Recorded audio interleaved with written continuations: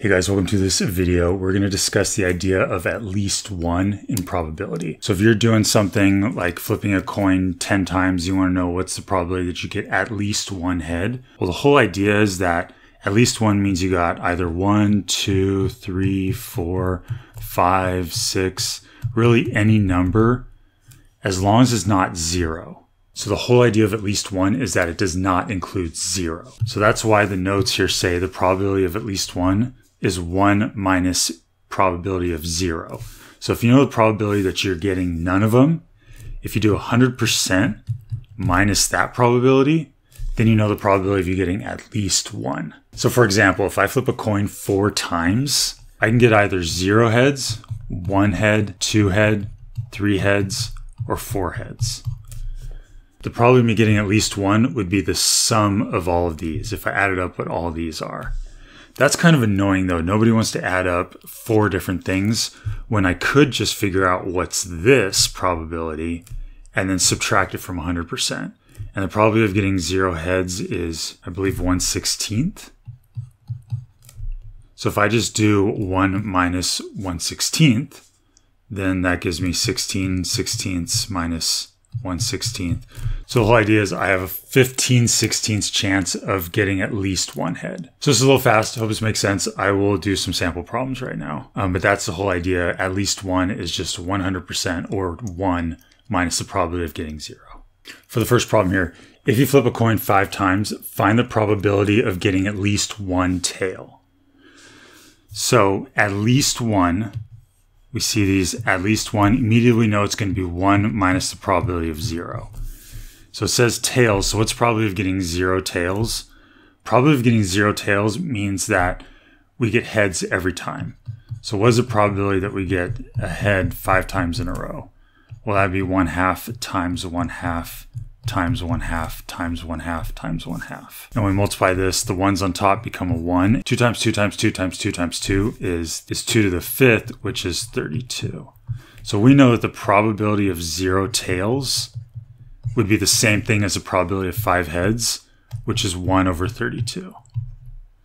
So all we need to do is 1 minus 1 over 32 and give them a common denominator, 32 over 32 minus 1 over 32.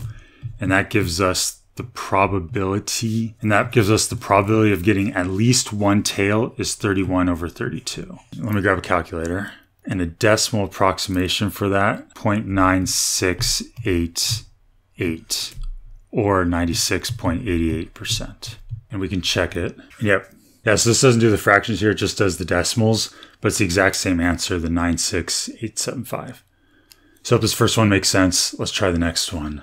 So for this one, they say you roll a die 8 times. So it's a 6-sided dice. We roll it 8 times. Find the probability of getting at least 1 6. So once again, it says at least 1. So that means we want to do 1 minus the probability of 0. And basically that's 0 6s. So what is the probability of getting 0 6s?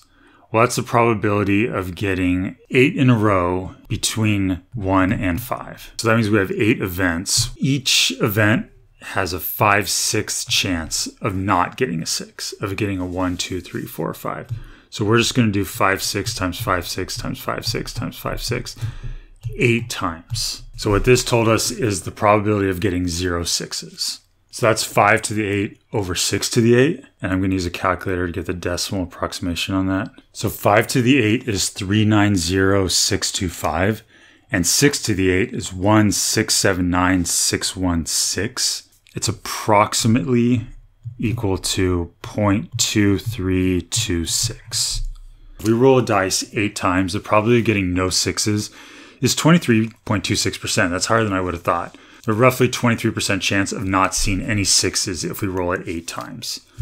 So that would be what goes here.